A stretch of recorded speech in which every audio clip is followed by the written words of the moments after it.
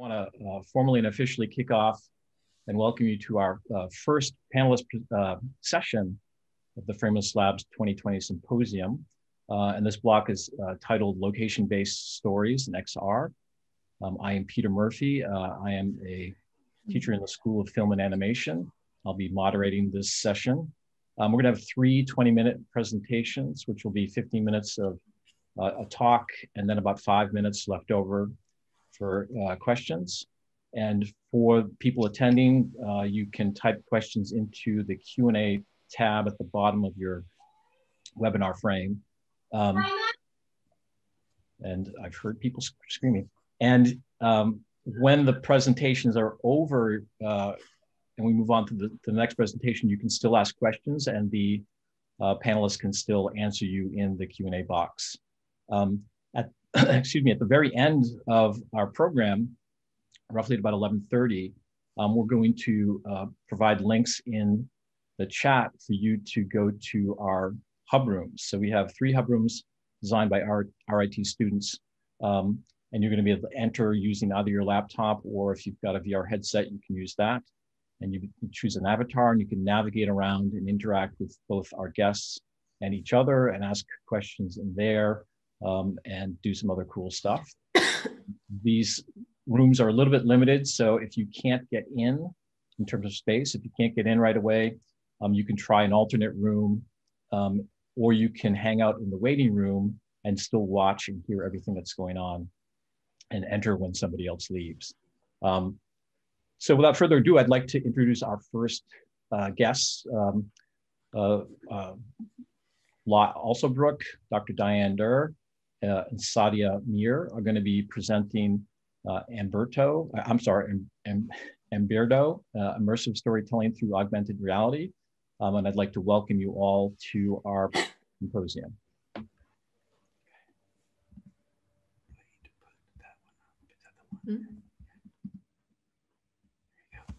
Okay, thank you so much.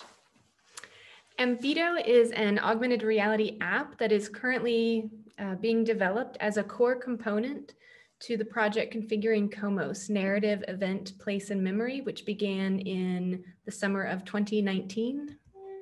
Oops. Okay. To provide some background and some context, Configuring Comos explores the tangible construction of narrative generated from the intangibility of an historic event, the massacre of the Key division in 1943 on the island of Kefalonia, Greece. In 1940 and 1941, German and Italian armed forces commenced occupation of the island. Following the Italian surrender to Allied forces, approximately 5,200 Italian soldiers were massacred by German troops during a 1-week period. This massacre is credited as one of the largest ever prisoner of war massacres in recent history. This research project seeks to investigate narrative threads of the Key massacre in the requisite personal stories and event artifacts. Through the triangulation of mediated narrative formation, this project seeks to investigate subjectivity versus objectivity, linearity versus nonlinearity, and the tangible versus intangible in event-oriented ontology. Initial research includes archival material, including artifacts, photographs, and related historical texts, in-person interviews and testimonials, and geolocation and visual documentation of sites. The material generated through this research will serve as digital content for an augmented reality app, a site-specific multimedia installation, and a catalog of artifacts.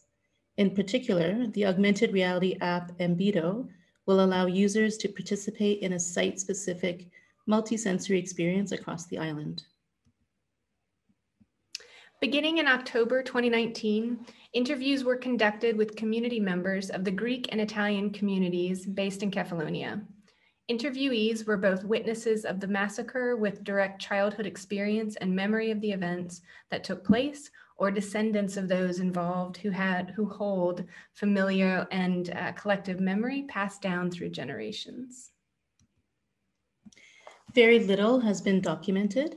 A grandson of a fallen soldier expressed, "For 20 years, more or less, my mother didn't know what happened to her father because officially he was presumed missing in action, presumed dead, but there were no official statement.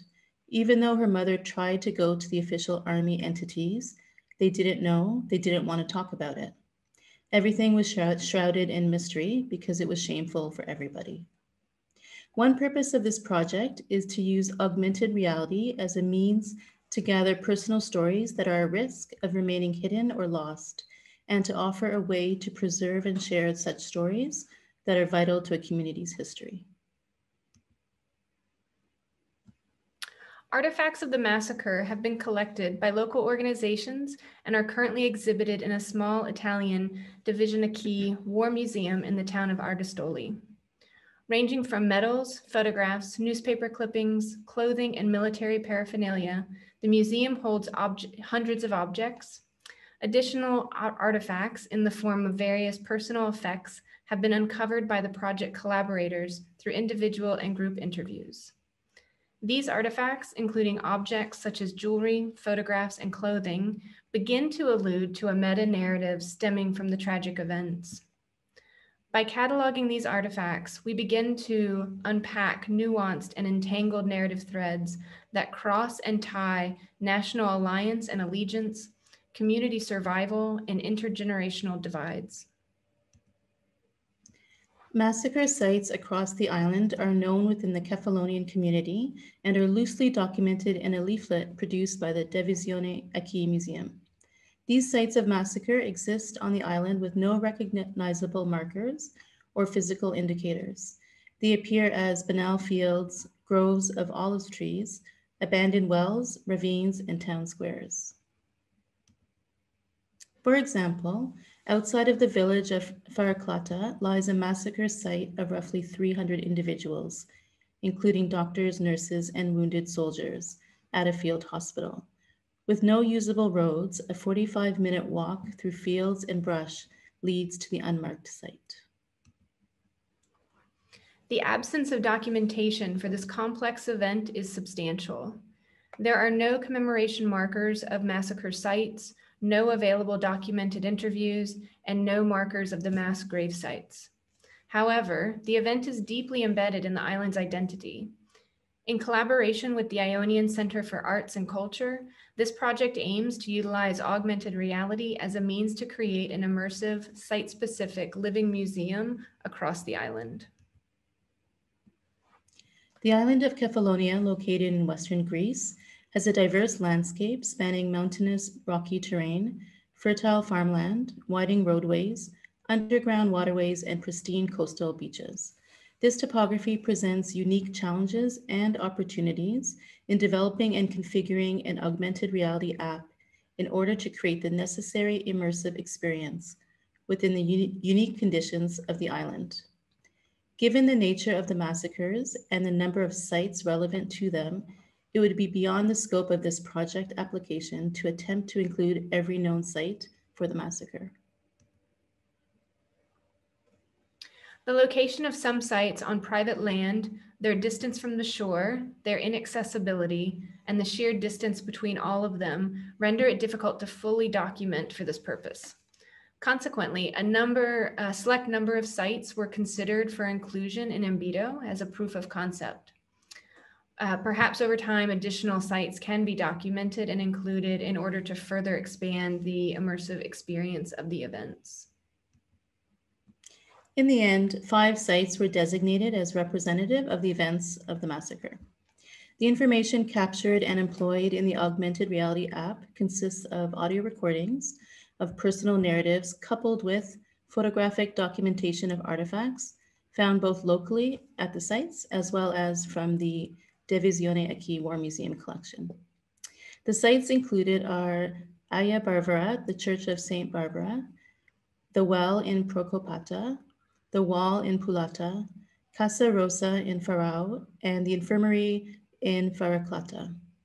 Apart from their historic significance, these particular sites were also chosen because of how frequently they were referenced in the interviews and their comparative nearness to each other on the island. While nothing is distant on the island, getting to the 5 sites by car can take the better part of a day.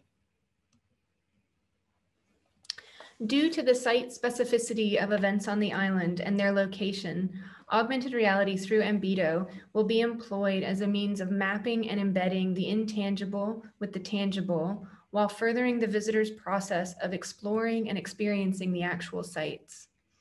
Reliant on the media's ability to collate, catalog, and archive materials in an accessible manner, the use of augmented reality allows visitors, or end users, a site-specific engagement with the event. Visitors will experience a nonlinear narrative wherein they control the unfolding of events based upon or driven by the path they choose to pursue across the sites of the island. While some sites are closer together than others, the nature of Kefalonia makes for the unfolding of the experience something the end user must decide upon as they traverse the island. Digital content culled from the various points and artifacts help facilitate a multisensorial engagement for visitors, both of an auditory and visual nature.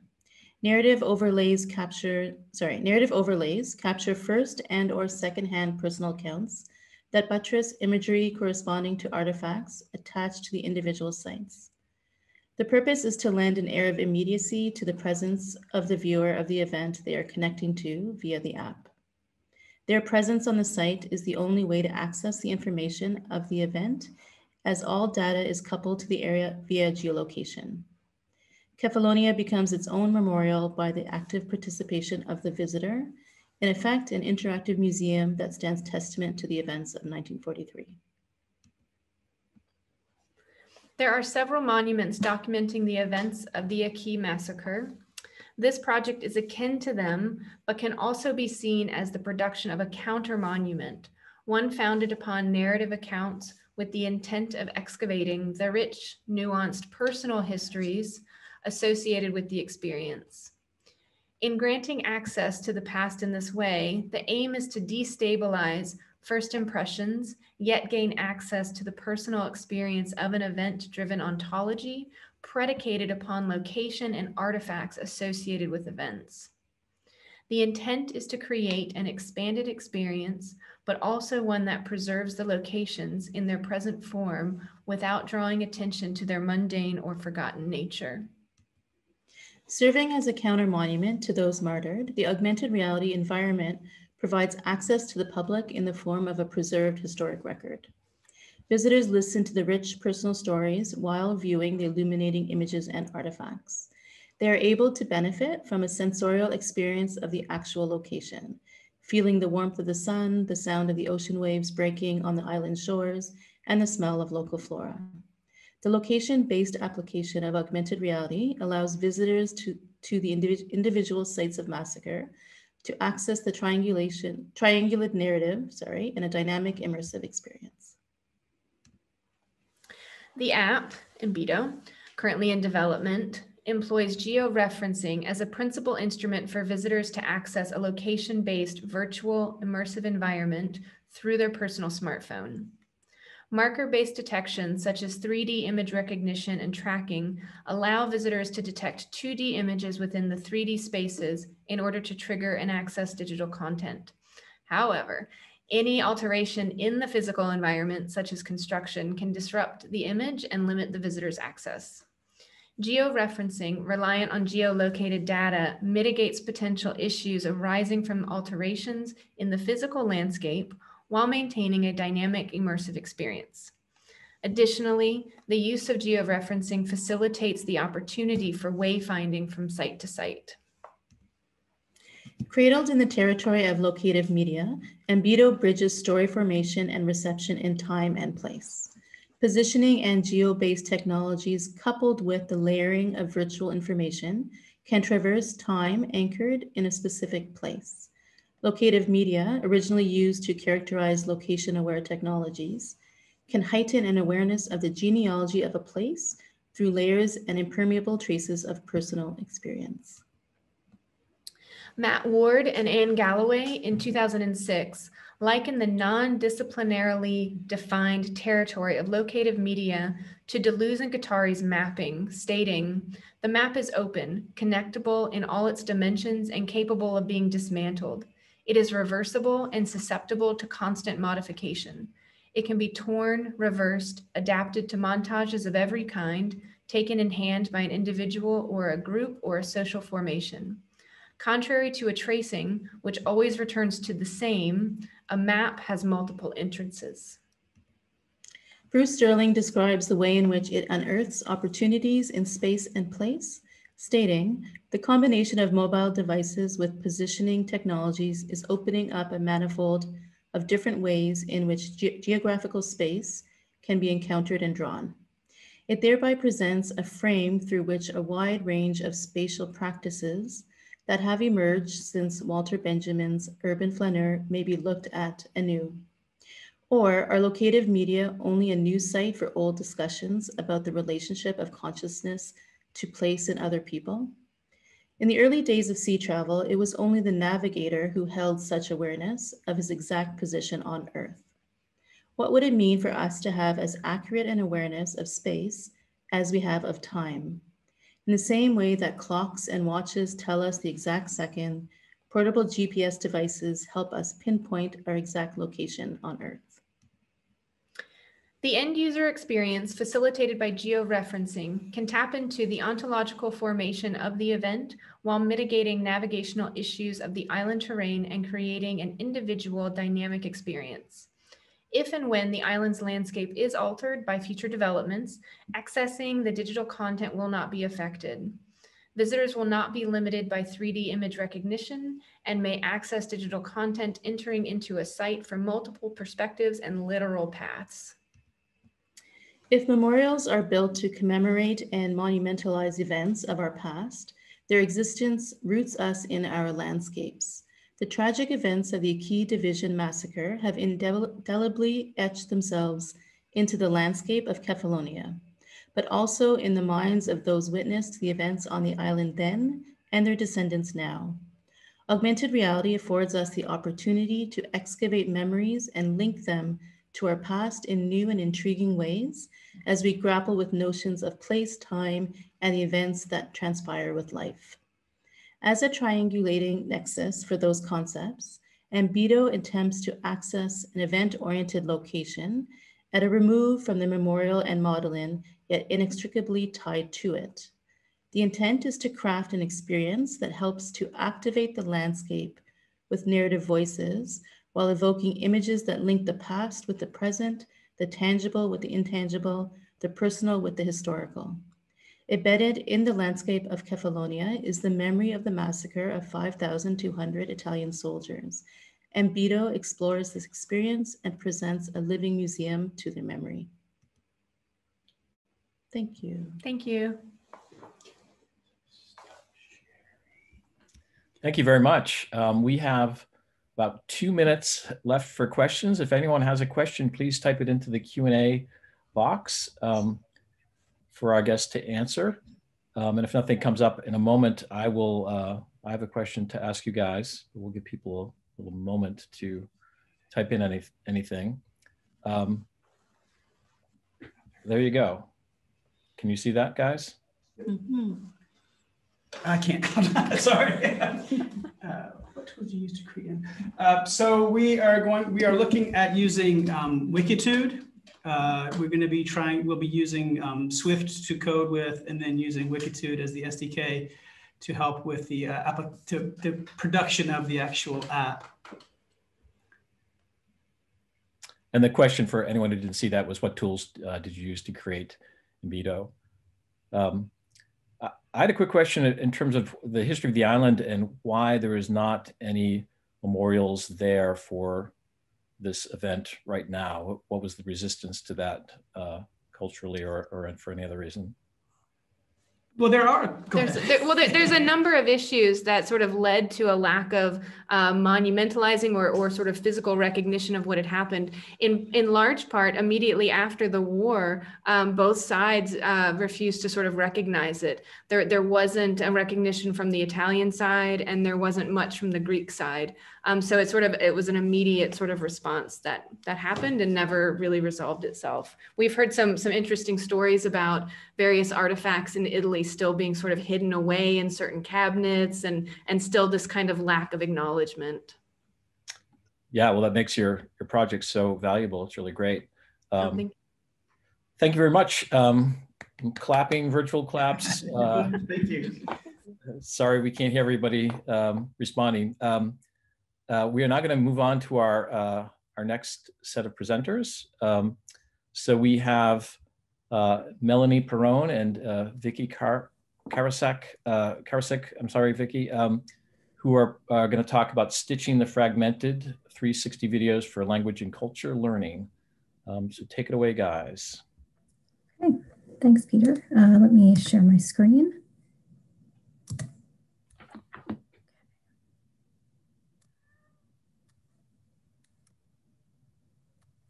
All right, so good morning, everyone, and thank you for coming to our presentation.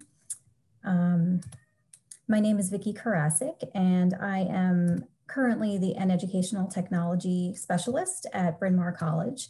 And before that, I was the French and Francophone Studies librarian at Penn Libraries, where I worked with Mélanie, who I'll let introduce herself. Hi, everyone. Thank you for coming. So my name is Mélanie Péron. I'm a French lecturer at the University of Pennsylvania, and this is where I met Vickie, and we created this whole project. And so the projects that we'll present to you today were created for an advanced French history and culture course entitled Paris Under the German Occupation and Its Places of Non-Memory. And the course description reads, in this course, we will explore the dark years of the Vichy regime's collaboration with Nazi Germany. Thus, we will be exploring a past that none of us has experienced directly. And not just any past, a past which was repressed, masked, disguised, a past full of shadows, a past only spoken of in whispers, a past recalled by memories with gaping holes. How can one talk about what happened? What words can one use to tell the story of the missing? These are some of the challenges faced by the post-Auschwitz society. This is the challenge of the course. Paris will be our anchor in this course. Paris, capital torturer, capital victim, capital witness. We will listen for the whispers of stories trapped among its streets and walls that many wanted to lock away to silence upon the Libération. These are the stories that we will then try to catch, to restore in flesh and voice, to hold on to, as we engage in the difficult exercise of remembrance. It goes without saying that the goal will not be to judge, but to try to understand a past that does not pass. I do not hear what she says. Je n'entends pas ce qu'elle dit. The lexical confusion of a student whose mother tongue is Spanish was the seminal moment. Translating entender, to understand, by the French entendre, to hear, to explain that she did not understand what the author said in her diary, written in 1942, made so much sense. The apparent mistake conjured up a series of fundamental questions. How to understand a story if you do not hear the voice that tells it? How to make sense of words pronounced by voices without context?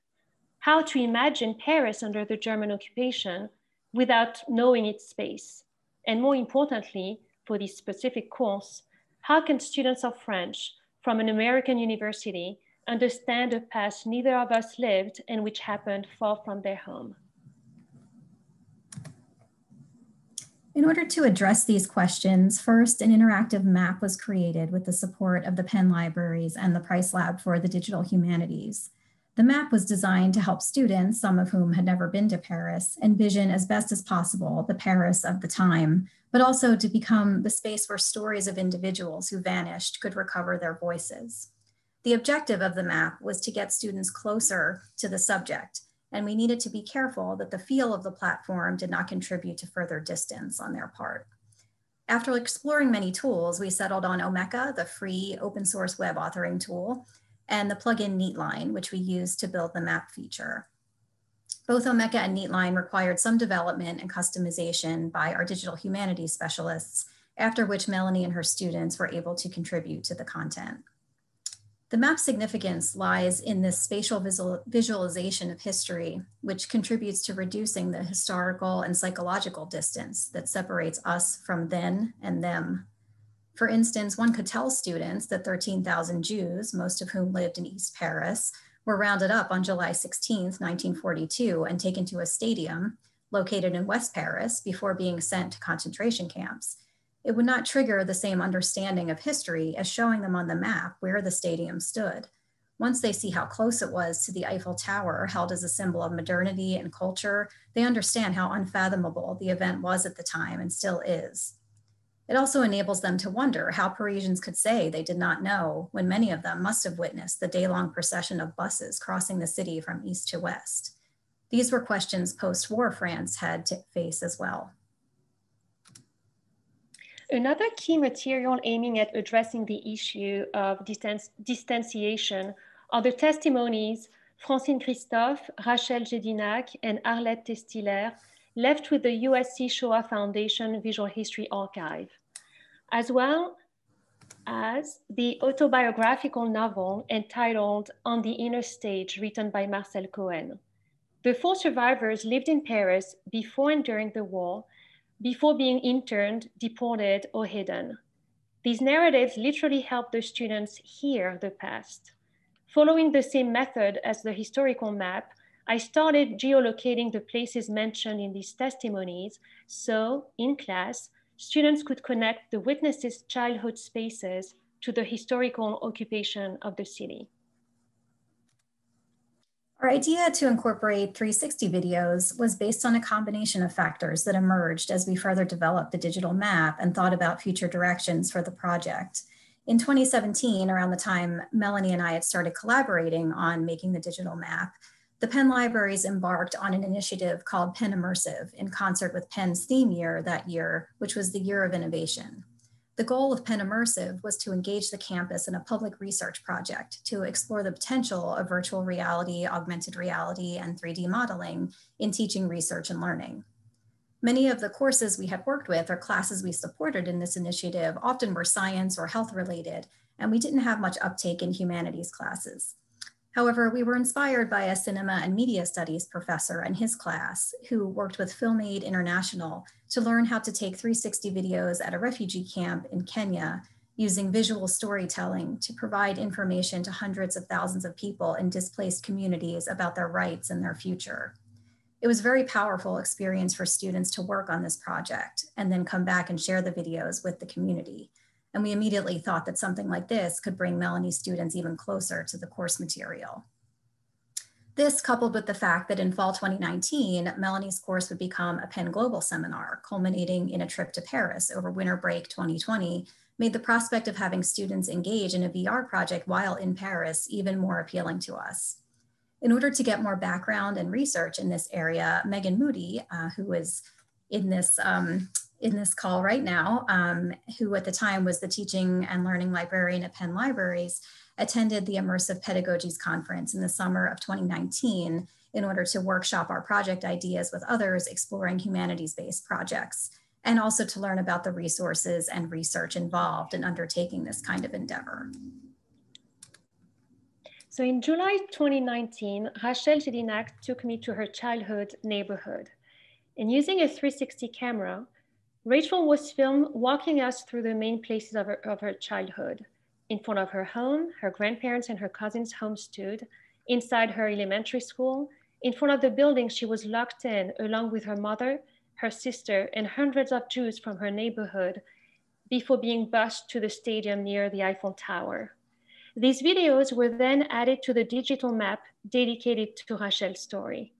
This original experience with virtual reality technology enabled a digital cartographic translation to dawn a humanity that speaks to us today. It also inspired the following student task-based digital projects we want to share with you. Critical making, which as Matt Ratto says, ultimately involves a personal investment and a caring for when navigating the relationship between technology and society, was at the cornerstone for our planning this particular VR project. We were curious about the possibilities of 360 in this context, getting at the question of how to cultivate deeper empathy and understanding of these histories for students. Through 360 videos, students would not only be able to visit these places where they cannot physically go, but also view them from the context of Marcel Cohen's memories, moving as he would have moved, hearing his words with voiceover narration, being part of the story themselves and having the freedom to look and to notice. Furthermore, positioning the students as creators of these experiences caused them to ask deeper questions and play a more active role in the history. As these videos will be used as future course material, we not only ask students to interpret Marcel Cohen's words through these recordings, but also to consider the viewer's perspective to produce a compelling and illuminating learning experience. So as Vickie said, last fall, the course included an 8-day trip to Paris conducted after the end of the semester. The final project for the course consisted in picking a particular place mentioned on the inner stage and filming with a 360 camera, meticulously listening to Marcel Cohen's words. It enabled them to literally be walking in the little boy's steps.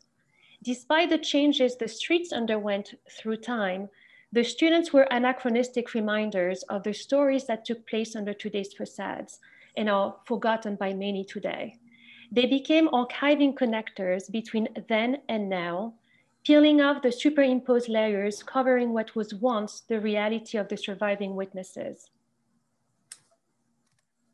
To prepare the students for Paris, in fall 2019, Megan Moody led both class sections in workshops in which they were introduced to the basics of 360 filming, covering technology, examples, equipment, and software.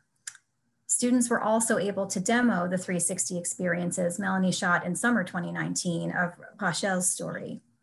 Megan worked closely with staff members of the Vitale Digital Media Lab at Penn Libraries who served as consultants and provided all of the equipment for students. We decided to go with consumer-grade Insta360 1X cameras, which are very lightweight and beginner-friendly. In class, students also practiced getting out of shot and interviewing one another. Students visited their filming locations remotely with Google Earth to get a sense of the space, and we asked students to practice as much as they could with the cameras before leaving for Paris. We posed questions to them to get them thinking more critically about recording in 360. At what height should the tripod stand? Lower to mimic Marcel Cohen's experience as a child, or higher to indicate his reflections as an adult? Where would his gaze be in each instance, for example? Once in Paris, over the course of 4 days, students filmed and edited a raw version of their videos. Through the creation of the documentaries, students were in dialogue with Cohen's text, interpreting and capturing the space through his words. The use of 360 cameras enabled students to reconstruct these spaces, albeit transformed by time, more authentically for viewers, providing them with an impression of how these spaces impacted the author. This created a dynamic triad of author, students, and viewer in which all have agency. On the one hand, the author's narration accompanied the 360 video and determined filming locations. On the other, students interpreted his words through the filming and editing of 360 experiences, while the viewer in a VR headset chooses how to engage these experiences, unhindered by framing boundaries to a degree. At the end of each filming day, students edited their footage. They were asked to select clips to show the author later that week. The group that filmed the itinerary that Marcel Cohen took to visit his mother awaiting deportation in the Rothschild Hospital wanted to be creative. They originally shot a clip in which one of them posed as his mother. However, due to its potentially triggering nature, we asked them not to demo this clip. We were fortunate to be invited by Marcel Cohen in his home, where he shared family pictures and let us smell his father's cologne described in his book. The author also generously agreed to put on the Oculus headset and watch the first video filmed in the Parc Monceau, one of the places he seldom goes back to. After an initial reaction of wonder, the little boy turned old man was visibly moved. He removed the headsets and thanked us. He didn't want to see more. This moment was a reminder that the empathy triggered by VR comes with ethical responsibilities. As much as this virtual spatial translation can lead to a deeper understanding of the text by the reader, one must bear in mind it can also trigger anxiety in the subject, author of the text. Following the encounter, the creative group agreed on their own it would not be right to keep their acting scene. This decision-making was an example of how the students gained perspective and empathy and grew through the heuristic process. Students became active collaborators of the course, since the videos were eventually embedded on the digital map dedicated to the author's life during the war and will be used as course material in the future as an alternative reading method of Cohen's text.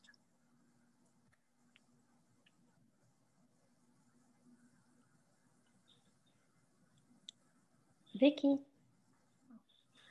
The digital projects combining GIS and VR technologies. No, I'm reading these. Can you read the quote? Oh, sure.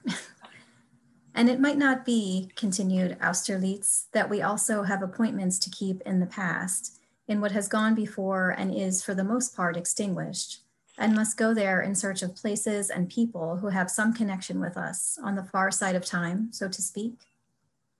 So Vickie has a much better English accent, so I have her read as much as I can.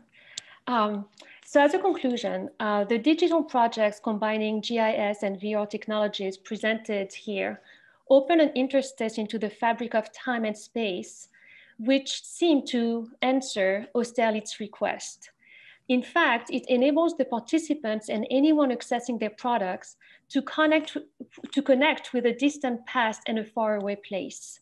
The projects became the shields the instructor and the students forged in order to approach a frightening part of history and draw personal lessons from it.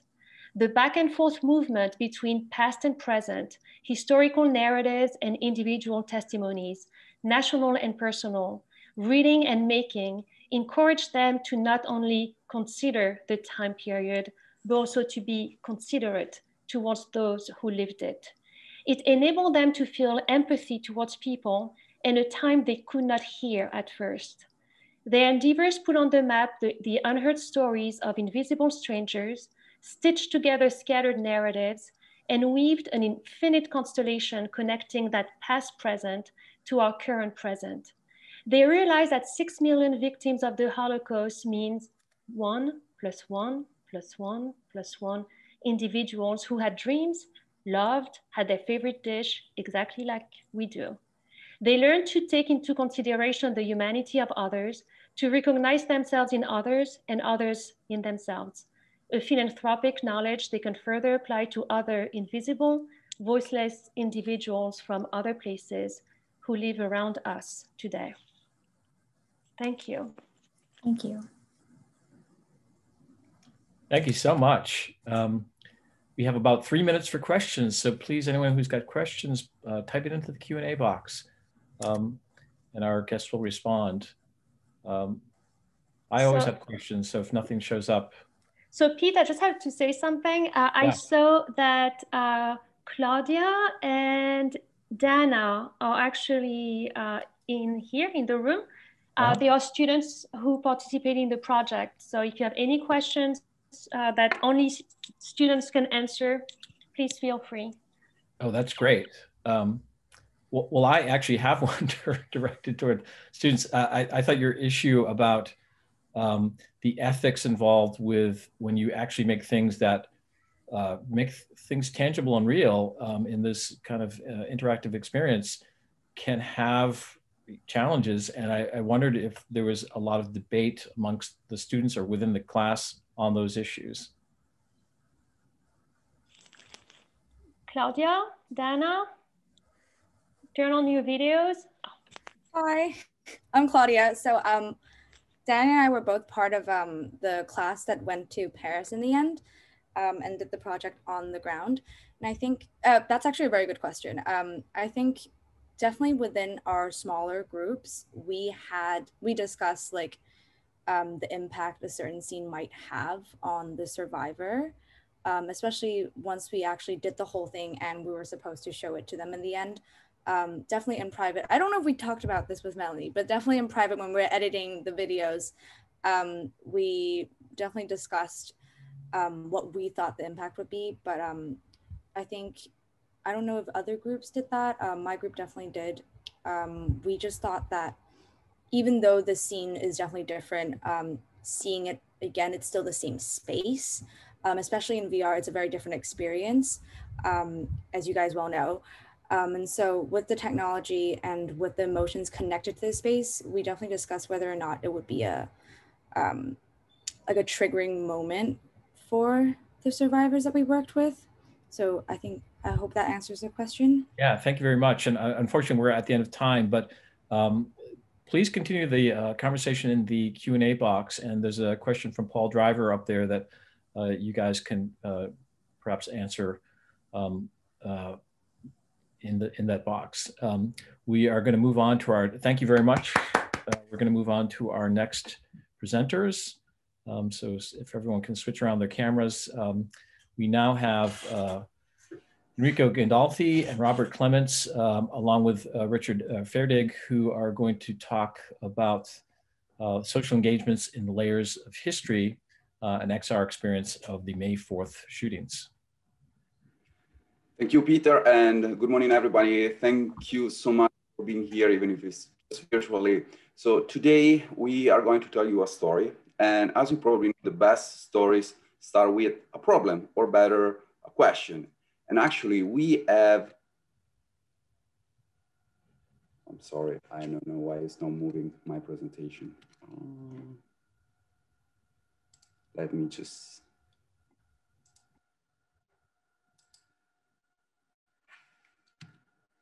okay, perfect, I'm sorry. So we are actually, as I was telling you, we are actually trying to tell you a story today. And we actually have 3 very good questions, and you can read in front of you right now. How can we make new generation engage with the past? How can we foster reflection and discussion about recent history? And how we can reframe our here and now? Why are these questions so important for us? Well, we are researchers, developers, and scholars from Kent State University. 50 years ago, from 2,000 to 3,000 students and spectators gathered at Kent State for protesting the Vietnam War.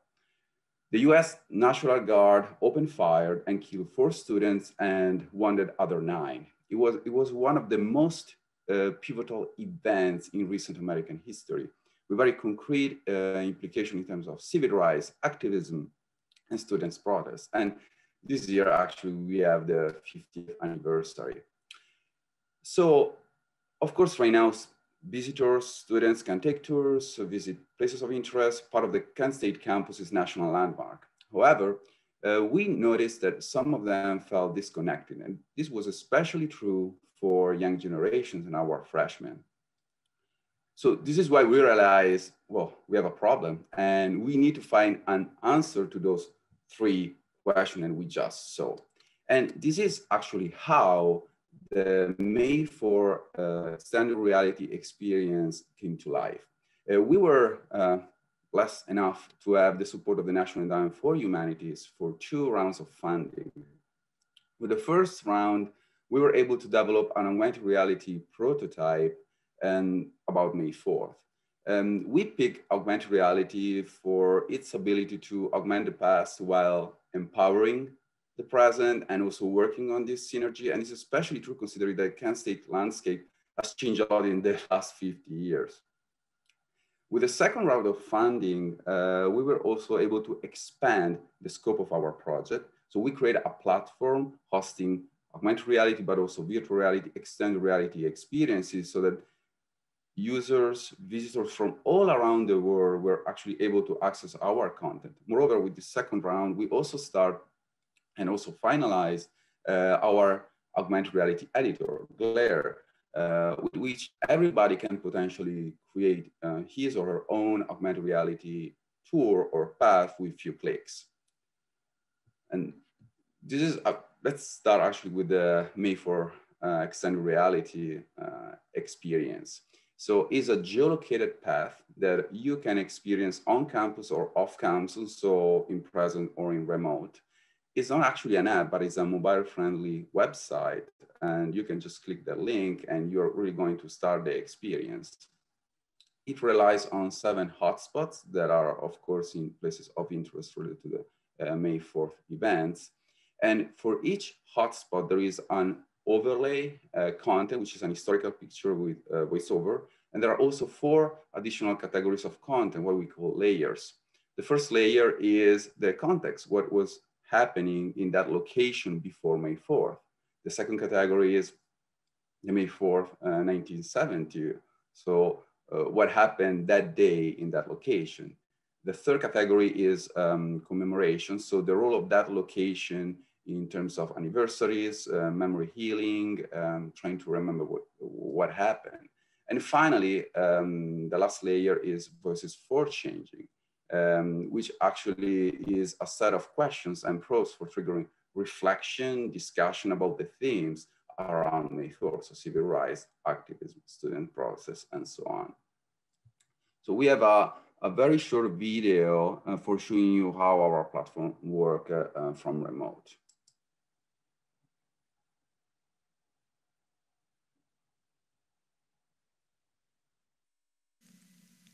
Welcome to the May 4th AR experience, which is composed of a series of hotspots with content about the events at Kent State University. Tap Begin Tour to start.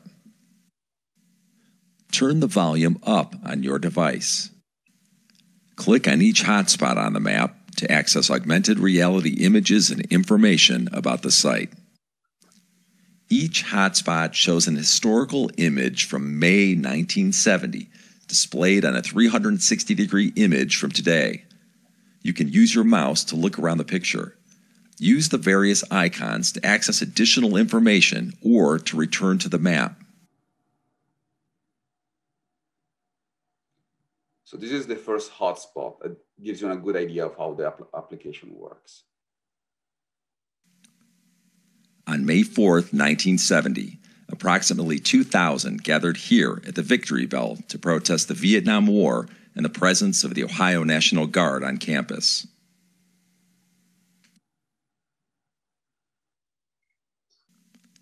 On May 1st, 1970, a group of 500 students, led by history graduate students, gathered here at the Victory Bell to protest President Nixon's announcement of the Cambodian invasion the night before.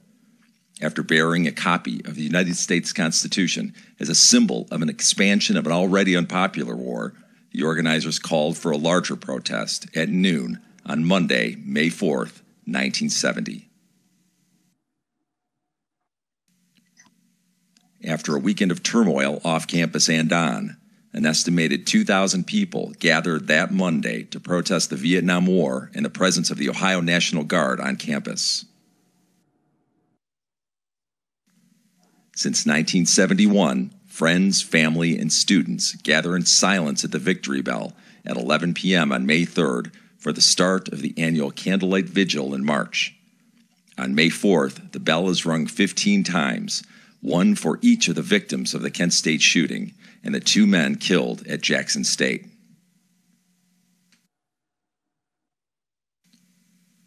How is student activism different today?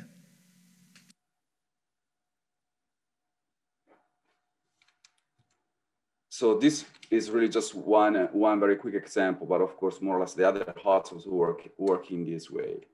So we were also able to test our platform. We had one doctoral dissertation by Dr. Jim Raber and also 2 additional studies, finding very interesting outcomes. For instance, we noticed a significant increase of situational interest and knowledge retention about May 4, especially among our freshmen and young students.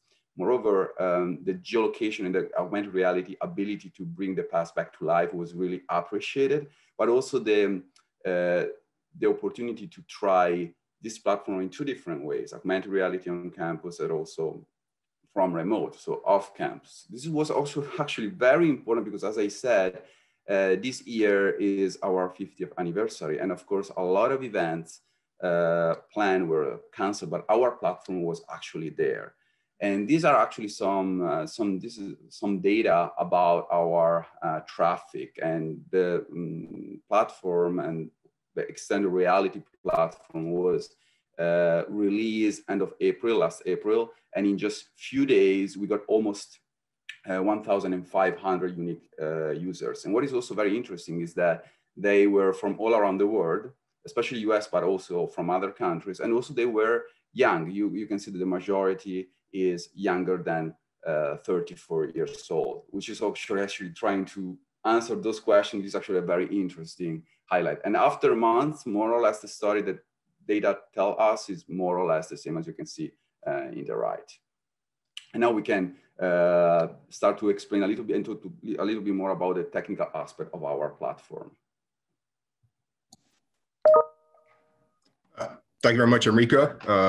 I'm Rob Clements here, and I'll kind of give an overview of the AR platform and from the outset of this project, how we kind of designed it so it was expandable, right? From the start of this particular project, we wanted an experience that was web-based. We didn't want to rely on any application stores just because it adds an extra layer of development, as well as scrutiny as well. And we wanted to be able to make these changes rapidly. So we wanted a website that was basically, didn't really care about what data was being presented to the user.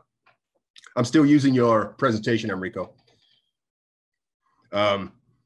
So we wanted to generate basically a platform that can be used for other things, that can be used for additional humanities, as well as these other types of experiences. But using the same framework where we could have images that are overlaid on 360 images, as well as in live view, as well as linked to this map system. We also wanted this to be end user friendly. We wanted people who were going to try and use this platform to not have to worry about any coding and have and allow them to basically concentrate on content creation.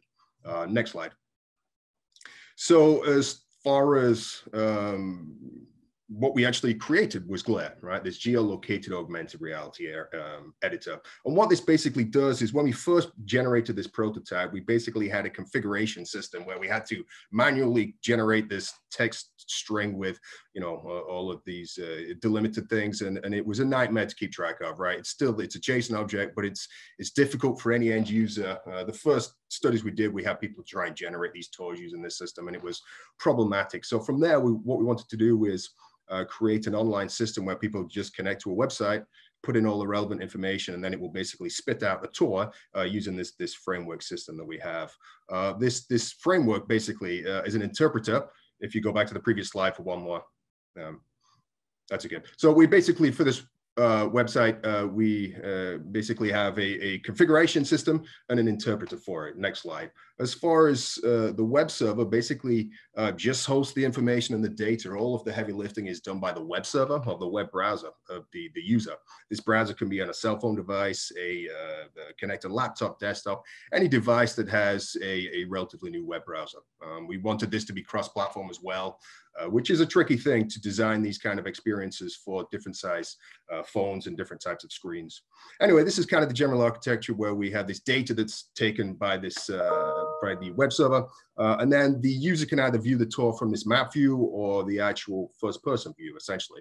And then the tour is actually presented to the user using augmented reality, where the image is overlaid on live video, or they are taken to the virtual reality version of the website. So on the next slide, you will actually kind of see how we have generated these tour descriptions. From the outset, we want this platform to not just work for the May 4th event, but also to be modular and be able to expandable, other people to add to it. So this kind of tour description where we have these levels of information, where basically you have the entire tour is described by n number of sites that have these specific GPS coordinates. And then from there, each of these tours can have library content as well as different menu systems. And these systems are intelligent, where if information has not been populated by the person who's created this tour, then that specific menu item is removed to allow an element of customizability to this project. So on the next slide, you can actually see basically just a screenshot of a number of the different web pages. But the idea is that a user will connect to the Glare website, enter all the name of the project. They can either edit an existing project or create a new project, and basically navigate this map, right? And it allows the simple development of these new experiences, where you just navigate to a position on Earth, input the information, the text that you would like at that particular location, what augmented reality image, any virtual reality image, as well as audio that would be played when users enter these specific hotspots. We also have a way to do this rapidly. You can kind of connect to this expert configuration page. But what happens is when you've completed creating this tour, basically the website will allow you to download the configuration for your system. And then with all the media that you have in your configuration file, you can download the interpreter, which can then be placed in any simple web server, and it will serve the website. So that's the glare editor, which basically allows you to use the platform without having any knowledge of it, but generate these new experiences that have these rich media content. The next slide, I just want to show a few examples now of how we've had students. The first one is a student created a couple of hotspots at a local farmer's market with things about the stalls and talked about eating healthy, providing some other tours. The next slide you can see another student. And we try and basically, when we allow people to create these tours, we just say, you know, do it, use the system, see what you can create. And it's interesting to see how far people go. Maybe they'll go to 2, 3 different menu systems, or maybe they'll just stay at one menu system and have a number of different hotspots. But here, there's a Welcome to Kent State tour, which another student created. I'm just showing a few screenshots of the map itself, as well as some of the overlaid imagery of these particular hotspots. But this is just to welcome new students to Kent State, orient them, and basically they walk around campus and can have these things prompted to them, as well to help them feel connected to Kent State as well. I guess probably the largest example we have in the next slide was a project that we wanted to basically evaluate how glare is useful for creating these new projects. So in the next slide, you can see the Wick Poetry Center tour. We partnered with the Wick Poetry Center at Kent State. It was they're a world-renowned poetry center that engages in a number of different multimedia activities to engage people in poetry for good, essentially. But this tour was based around using their poetry as well as images and their staff to actually create this tour that consists of 5 different hotspots around Kent. And you basically go to these hotspots with your cell phone. You see overlaid images, you see poetry in text form. The poetry is read to you either potentially by the person who actually created the poem themselves, a classroom of students. And the whole idea behind this tour is to kind of promote inclusivity within Kent itself and allow people to feel more connected to the city itself. You move to the next slide, Enrico. We can see that this is actually beneficial. So we started this study maybe a month or 2 ago. Obviously, it's difficult, but we've been pushing participants through, and we've kind of have this longitudinal study investigating community poetry and how extended reality can afford a connection with people to these community poems. So in this first study, we see a significant increase in the sense of belonging and connectedness, and glare itself supported rapid content creation where people could just, the people creating could think about what imagery and what poems should be associated with these particular, physical locations on campus. So if anyone would like to get involved in this particular project, I think the next slide, you can see people, here are some of the future editions. I'm not going to go into these, but we're all, we've done these for other projects and are ongoing and using these for projects and adding models and other marker-based projections to the system. We're also beginning to host tours as well. And on the final slide here, this is just, if anyone has any interest, please go to the website. You can experience the May 4th tour itself, the May 4th XR website. Glare itself will be released on GitHub in the coming months. That being said, the editor is actually live. So you can, if you go to the May 4th website here, the link we'll post in the chat, but you can actually connect to the editor and generate your own tour that you could use. And we're actively beginning to host these tours on the May 4th website. And that's kind of one area that we want to expand, where we just allow people not only to create these using this editor, but also we would host them. So I'd like to say thank you very much. And any questions, please.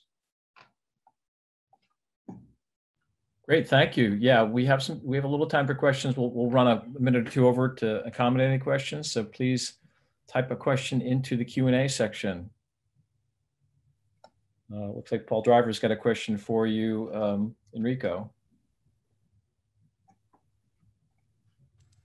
This is a very good question. It's interesting that you mentioned in one of your slides an increase of situational interest and knowledge retention. Have you any insight of leveraging spatial memory as a mnemonic? How did you go the increase in both aspects? This is an amazing question. Actually, we didn't really focus on spatial memory, not yet, but it's actually a very interesting insight for future studies.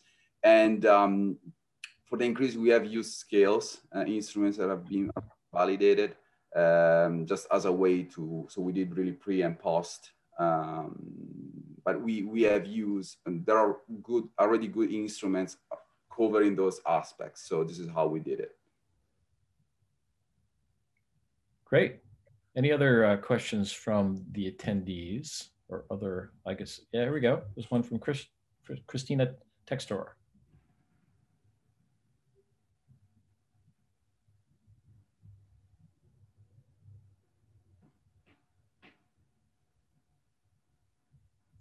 Do you have an answer for that one, Enrico? I'm not sure. I don't know. Anyone else? There's another one there. Yeah, so one of the things I will say, I mean, it's a great question. And I think to answer that question, you have to understand the context of the May 4th shootings and the fact that how it was handled by the university and by the community when it first happened compared to over the course of the last 50 years. And so I think there's probably a longer conversation behind that question, but suffice it to say that the naming and the nomenclature about the event, what you call it and how you refer to it is was not really left up to us. I think there's probably the best way to say that, that there's committees and so forth that on the campus that are above our pay grade that told us how and it could be named and so forth. So it's a great question. That's probably a 2 or 3 hour conversation with people above our pay grade. Great. And there's another one from Mitchell R. How easy is it to deploy projects created from your platform to many locations? I'm not entirely so I guess you can deploy them from any desktop to any location. I guess the idea is if I'm understanding the question correctly, basically as long as you have the GPS coordinates and input them into the Glare editor, then they will basically show up wherever those coordinates are, as long as the user has GPS activated on the phone. If they do not, or their device. If they don't, then they will be using a desktop to access the source, and they will be funneled to a different version of the experience. Excellent. Well, I would like to thank you guys and all of our presenters for really, really engaging in interesting topics and presentations. And now Susan is going to post links to our hub rooms where we can further our interactions. So if you guys go to the chat, you can hit those links and pick a hub room to try out and meet there. And can I ask if there's an attendee still listening? If you can type in the question box, let me know if you received that chat, the links in the chat.